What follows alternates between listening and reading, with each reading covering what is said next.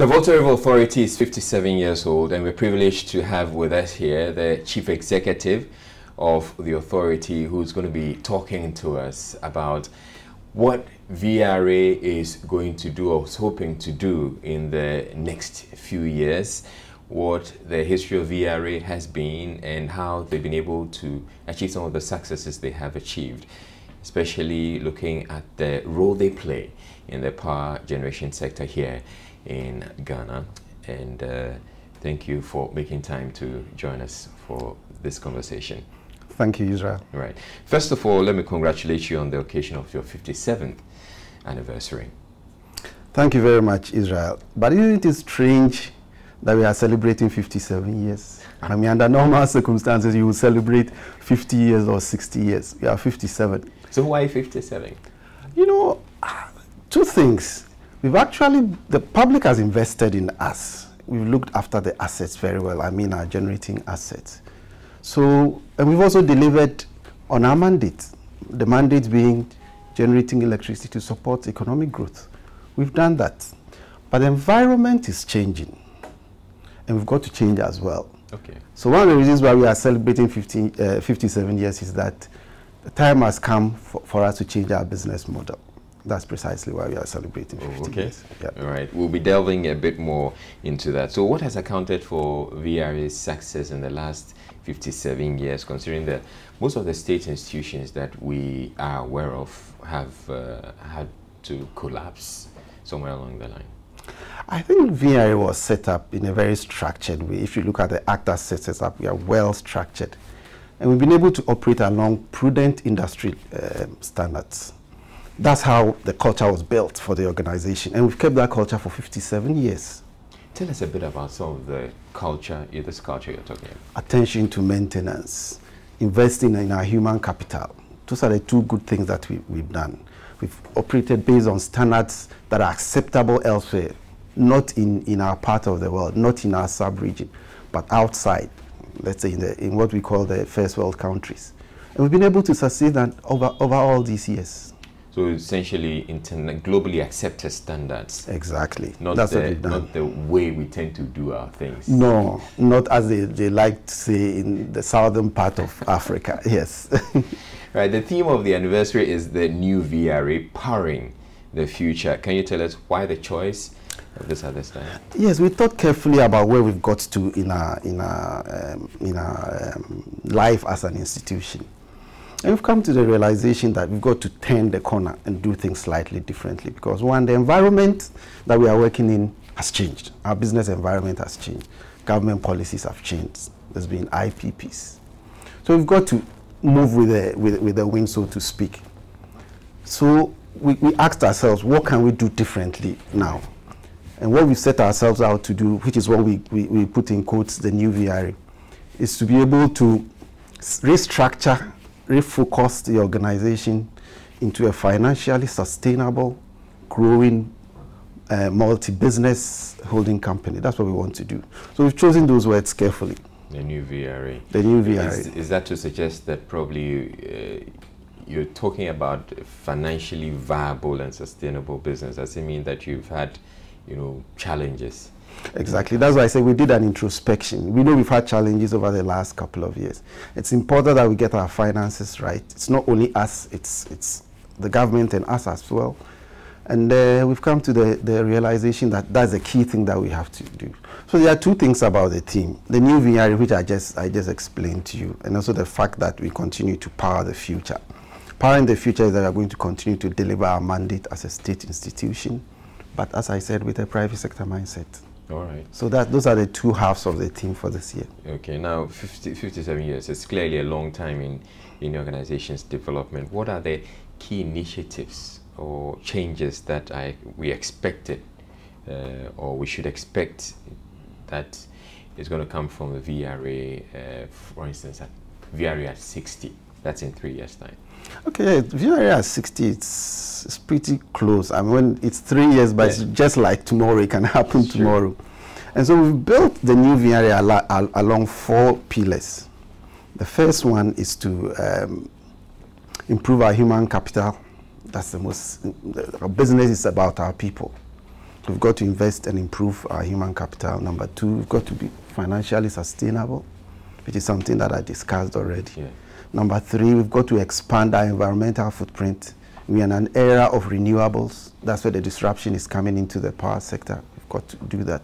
And last but not the least, we've got to leverage IT to improve our internal business processes so that we become more competitive. Right. So those are 4 things we'll be looking at as we move from 57 years to 60 years. Now, VRA has, you talk about improving the human resource capacity, yes. but VRA has some of the finest engineers. And so I'm wondering what else you want to improve. Yeah, that's true, and it's flattering for you to say that, Israel. But no, that's but not. It's true. Yes, I mean, it's a fact. VRA engineers have moved on to, you know, their world standard engineers, and I've met a number of them. I agree with you, Israel. But our environment, as I said, is changing. There's competition. We've got to develop the skills that allows us to compete with the IPPs. The way the power sector is run in the global space today is different. So we've got to develop the skills that will allow us to be able to compete in this new space. Negotiation, for example, is a key thing. Right. Planning is a key thing, and all that. So we have the good guys, but that's not the end of it. Okay. We've got to have guys who are fit for the 21st century. Let me put it that way. So probably if you take an engineer, you're probably looking at having an engineer that can also negotiate. Exactly. An engineer, and better still, an engineer who has a commercial orientation. Right. You know, the challenge about how we operated in the past, especially because we still continue to be a public utility, is that we were out for the public good. That was our foremost concern. That was our mandate. But now we have to begin to operate with some commercial sense. So we've got to have engineers very skilled, very good, but they think along commercial lines. They control costs. Because you're being asked to drive down your costs. Exactly. That's exactly what we want to do. That's a new paradigm we find ourselves exactly. in. So we the consumers want cheaper electricity. Exactly. And we've got to be able to compete. Because we have IPPs, costs are going to go down. We've got to position ourselves to be able to compete properly. What are some of the challenges you encounter being in an environment where there are so many IPPs that you have to contend with? The IPPs operate slightly differently, and they come into a certain space within the power value chain. First of all, they are profit-oriented. They are profit-oriented. They don't have the public good or public sector mandate that we have. So it's a little difficult to compare us and the IPPs. But be as it may, we still have to compete with them. As you just rightly said, the consumer wants electricity at the least cost. So we've got to compete with them anyway. But we've got to look for that niche where we take advantage of our being a public sector institution and compete with them on the private sector arrangement as well. For instance, you're the only one who owns a hydro dam. Yes, and it is. The IPPs are having to contend with thermal. Yes, but we're also in the thermal space, and we are competing with them in the thermal space. The hydro will always be there. The hydro is considered to be a legacy that's been bestowed on us. But moving forward, we're going to do a lot more thermal, and we've got to compete with the IPPs. Do you think that VRA is responding that well to the competition from the IPPs? Yes, I think that we are. I think that we can hold our own when it comes to thermal generation. Except that when the IPPs come in, they come in through government guarantees. So that tends to distort the market, and it distorts the pricing in the market. That's where the challenge is. Because we don't have the backing of government when it comes to those guarantees. Why can't you have access to those guarantees as well? Well, we are a state institution. And so, let me put it this way. There isn't that desire on the part of the government to entice us to come into the space. That's our mandate anyway, so go ahead and do it. The IPPs, you've got to entice them. And there has to be something that you have to dangle in front of them before they come in. So they throw all sorts of pegs at them. Unfortunately, that's what happens. Pegs that you wish you would have had. If we had the same treatment, I'm not complaining, but if we had the same treatment, I'll be glad. I already have this conversation with you, Israel. Right now, you earlier hinted the fact that VRA is being restructured into a holding company. Yes. I want you to throw more light on that. The steer or the directive that we have from government, it's a new government policy in the power sector, is that we should reconstitute ourselves from what we are right now into a holding company with 3 main subsidiaries. We'll have a hydro subsidiary that would operate our current hydro assets, which is Akosombo and Pong, and expand the thermal assets, meaning that we can do more, and expand the hydro assets, meaning that we can do more hydro projects. We'll have a second subsidiary which will house all our thermal assets, and we'll expand those assets with the private sector. Then we'll have what we call our investment. That will be the third subsidiary, where we'll put together all our investments in the hotel, the school, the hospital, our real estate, etc., bomb farms, etc. So those are investments. But the key thing about the policy is that these investments should operate along commercial lines. All right. Yes. All right. So you've talked about the hydro unit, you've talked about the thermal, yes, and you've talked about the investment. Where would you put the solar? Solar will be part of the hydro. The hydro, it's a broad name for renewables. Let's put it that way. So we are not going to really isolate a unit and call it, this is a renewable subsidiary. It may well be that we'll do that in the future. Right. But we see that as part of our portfolio of assets along in the hydro space. I know that VRA has invested a bit in solar because we're getting some megawatts of electricity, yes, from solar. What's the future as far as that is concerned? Okay, that's a good question, Israel, but let me put it in context. We in VRA have always blazed the trail when it comes to the development of power generating plants in the country. We started with hydro in Akosombo. We moved on to thermal. The IPPs have caught up with us in thermal. We want to be at the forefront of the development of renewables, solar included. So the first thing we did was to set up a solar power plant, 2.5 megawatts. It's small, but the whole idea with that 2.5 megawatt plant in Navrongo was to give us the operating experience in large scale, utility scale solar. That's the way we put it. We have that. It's been in place for a while now. So we've decided to expand that portfolio. So this year, we've started the development of 2 projects. In all, they add up to 12 megawatts. All right. 4 megawatts in Laura, 8 megawatts in Kalio. There's a potential to expand even those 2 projects by an additional 5 megawatts. So we are looking at 17 megawatts. We are going through a procurement process right now with funding from the German government. So that's in place, and hopefully by the end of this year, we'll commission 1 of them. All right, so that, in addition to the Navrongo one, will take it to 19. Yes, eventually. 19 eventually. Yes, but we have other projects in the pipeline. There's one that we want to site at Bongo. That's about 30 megawatts. That's also in the development phase. Massive. That's massive, yes. But we are moving on to bigger things beyond that. All right. We just looked at a site in Wale Wale.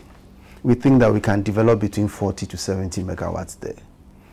So that's also another potential that we are seriously looking at. So all this is not necessarily just solar, because it could be wind as well. Well, wind is we have a different program for wind. Right. Yeah, what I just described is solar. It's all solar. Solar, yes. Wind, we have 2 wind projects, one in the Adan area and one in the Volta region around Angloga. These are 75 megawatt plants, which are huge. 75 each. So both add up to 150 megawatts. We are doing that through private sector, with the private sector. Now, permit me, are there any advantages that wind has over solar? Because I know solar, you need the sun. But if the sun is out, then you really don't have much, except for your batteries. Okay, from the perspective of dispatchability, meaning the ability to run the plant all the time, they are the same. Because solar is a natural resource. Wind is also a natural resource. So at any time, they can be disrupted.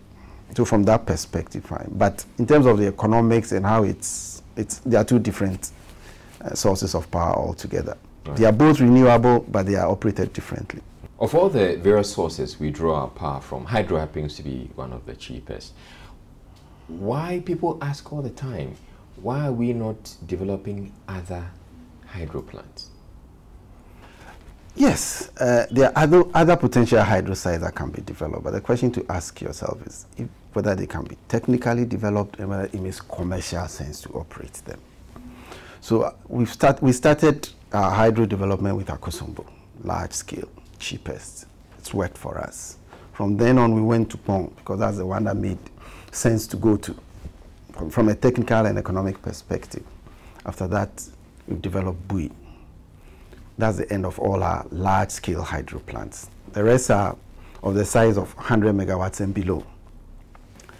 So if you look at the Volta Basin, for example, there are two potential sites that could be developed. They come with their challenges, but they can be developed. One is Pualugu. It's under study now. What we are doing with Pualugu is we are dimensioning it as a multi-purpose project. And the idea behind it is we want to have an irrigation component, all right. We want to have a power generation component, and we want to have what we call flood control component. Right. I'm sure you've heard about the discharge of water from Burkina Faso, and then what happens to people who live along the line, the shores of the White Volta River. So that is what we are working on right now. The study is ongoing. We are hopeful that in the next couple of months, the studies will be completed and we'll be able to make a decision on when to develop it. The other side that can be developed is called Juale. Juale is close to a place called Otidamanko, just north of Kitikrachi. That's the confluence between the lake proper and the Oti River. That could also be developed. It comes with its challenges anyway. If you want to develop the full potential of that particular site, which is roughly about 90 megawatts, parts of Togo will be flooded. Oh, wow. The alternate, yes, and you know, these transboundary things take a long time to develop. So it's something that the Togolese and Beninois have expressed an interest in. So they're keen about it? They are keen about it. Anytime there's a discussion, it comes up. But we know it takes time to develop these cross-border projects. But it's something that we've done feasibility studies on. We will continue to do additional studies until we get to the point where it makes the right timing is there for us to develop that project. Now, it gets to one other question that people keep asking all the time is, why can't we pump the water downstream from the Akosombo Dam back into the lake so that we can get more power? How feasible is it? This issue comes up anytime there's a power shortage, and we've dealt with it for years and years and years. There's a technical reason and there's a financial reason why we can't do it. But let me just tell you, let me just summarize it for you.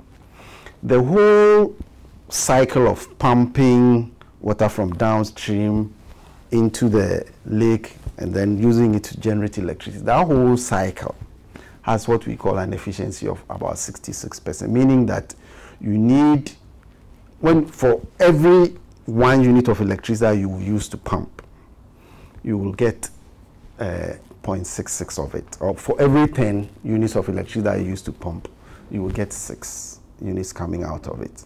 So you're actually earning less. Exactly, you are earning less. So in places where these things are done, you have to have a very cheap source of power. Maybe nuclear, maybe some other form of power that's very cheap. That's the only way you can close that gap. Do you see? Maybe solar. Solar is too expensive for that. And the amounts of water that you will have to pump for it to make sense.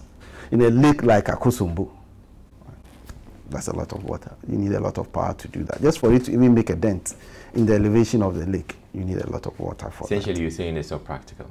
It's not practical. No. Maybe one day when technology improves and the whole efficiency of that cycle moves up, maybe when we get to that technology envelope, it will make sense. I know I've given you a technical answer, but I'm hopeful that it's as simple as I would like it to be. Important thing, as I said, is that what you put in, you get far less than. Right, we've talked about solar, wind, thermal, and all. How about nuclear? That's interesting. Anytime you bring up the issue of nuclear, you always see a smile on somebody's face.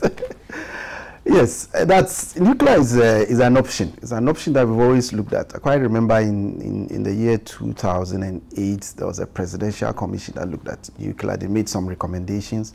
They had a 10-year roadmap, and some work was done. It's being built on right now. The Nuclear Power Institute is building on the work that was done in the past. We are fully supporting the NPI, the Nuclear Power Institute, to be able to carry out the arrangement towards power generation from nuclear. We're giving the support that we can. We actually have a couple of engineers in Korea undertaking nuclear engineering. The objective being that if a nuclear plant, when the nuclear plant is eventually developed, you will have the personnel. We will have the personnel to do it. You know, the thing about these projects is that you've got to develop the capacity first. The capacity to run the nuclear plant first. And so that's one of the things that we are doing. Let's come back to the investments, because you're going to have an investment unit as part of the holding company of VRA. We know you're into hospitality, you know, lake transports and the rest. How can we be assured that we're going to continue to take the good quality that we've enjoyed from VRA as well? Israel, you can take that for granted. And the new VRA is going to even do things much better than we've done. As I said, we've done our own introspection. We have a good plan for our subsidiaries. We are going to transition them all into commercial operations, and they can even deliver better service. So in the case of the hotel, for example, we are currently managing it. It's not under any international brand. What we want to do is to joint venture with the private sector, get a major brand, whether it's the Moving Pigs or the Sheratons, etc. And then they would improve the services that the hotel provides. And then we'll be better off for it. So we continue to add value. Yeah, they bring their quality to bear exactly on the service that you provide. And we get logged into the international tourism network. Right. Yes. Now, in the last couple of years, Ghana has had to deal a lot with pollution of our water bodies as a result of Galamsey and the rest. But we look at the Volta River, and the Volta River appears to have been untouched, relatively untouched. How have you been able to manage that? You know, the Volta Lake, as a result of the construction of the Agona, is an asset that has been entrusted to us, and we've guarded it with our lives. That's always been our attitude towards the assets that have been given to us.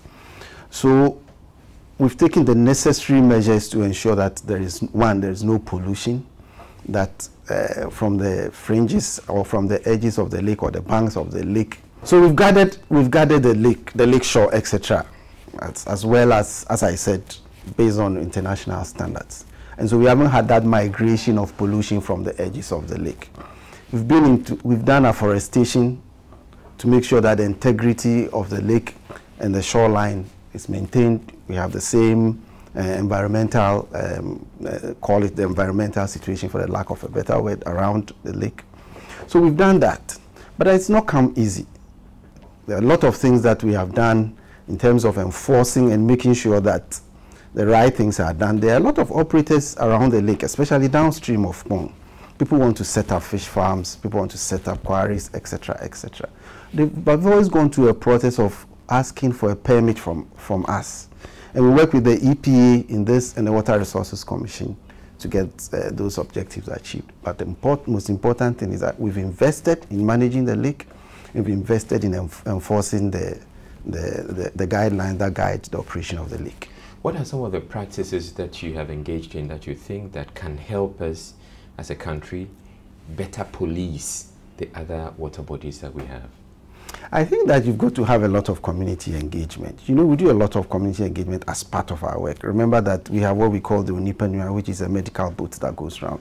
Once you're able to engage the communities that live along the shores of the lake, you can get their buy-in in maintaining the water body in as pristine a state as we just described it. But if you have people who are chasing for gold, yes, they will defy whatever you try to throw at them, and whatever community engagement you talk about or you involve yourself in, they will still want to go ahead to mine. How do you deal with a case like that? In our case, we haven't come into a situation where, or we haven't been confronted with a situation of people trying to mine gold. I know there's been a case, we have one instance where somebody wanted to mine limestone, which is close by. We didn't grant the permit, and we've been keeping an eye on that facility. I think that, as I said earlier, once you engage the community and you have alternative livelihood arrangements for them, it tends to keep them away.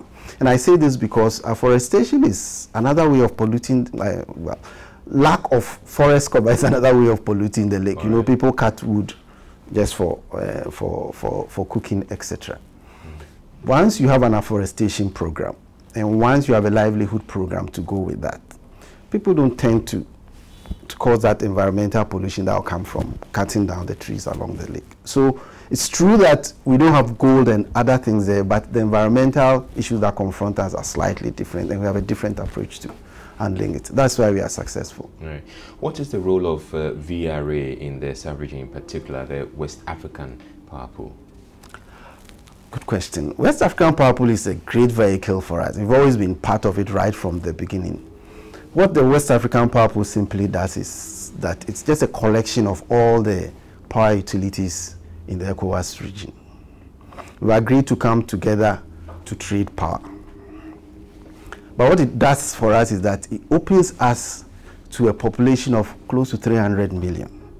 The electrification rate in the ECOWAS region is 20 to 30%. So in Israel, you can imagine, you have 200 million people without access to electricity. That gives us a great opportunity to penetrate that market and deliver electricity to people who don't have it. It's a great market for us, and we continue to look at that. You know, we've been in this business of trading with other countries for a long time. Our first export of power was to Togo, Benin. It was in 1972, so it's almost 50 years. Côte d'Ivoire, we've been exchanging power with them since 1983.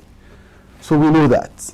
So that's why we are taking a leadership role in the whole West African Power Pool arrangement. You may have heard in the news recently that we are, from the beginning of next month, in May, we'll begin to export power to Burkina Faso in large quantities, up to 100 megawatts. That's huge. That's a lot of power that we are exporting. It's all within the West African Power Pool arrangement. We are solidly for the West African Power Pool arrangement because it grants us that market in the sub-region. In Israel, you know, VRA's brand is much greater in the West African sub-region than even here in Ghana. How is that possible? Because we've done our job well in the sub-region. I think that probably because we've had a couple of difficulties with power supply. You know, as they say, no prophet is acceptable in his own. But that's not to say the public do not appreciate that. We appreciate the public's acceptance of our services. Right. On this special day of your 57th anniversary, what message do you have for the staff of the authority as well as the nation as a whole? For my colleagues, I'll just say, let's keep on doing the good job that we are doing. We've set ourselves a very high bar. We said we've told ourselves we want to be the gold standard for utilities in Africa. Let's continue to keep that mandate. We'll still provide the public service because we are a state institution, but we'll do it with a commercial orientation. Private sector, that's the way we will go. As far as the public is concerned, we'll continue to provide electricity to support the economic and social development of the country. I'm hopeful, very hopeful, that we may probably have put Doomsor to bed. That's a good way to end it. But thank you very much for making time to speak with us and to have this conversation with us. Thank you very much, sir. Thank you, Israel, for having me. All right.